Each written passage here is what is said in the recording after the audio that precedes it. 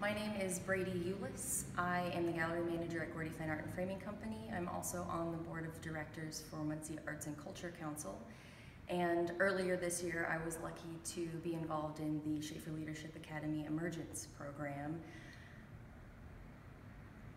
It's impossible to talk about all of the things that you take away from a program like that. The biggest impact on me was the opportunity to be in a room full of people in the community who are fighting the good fight daily, who maybe swim in smaller circles that I wouldn't have a chance to interact with.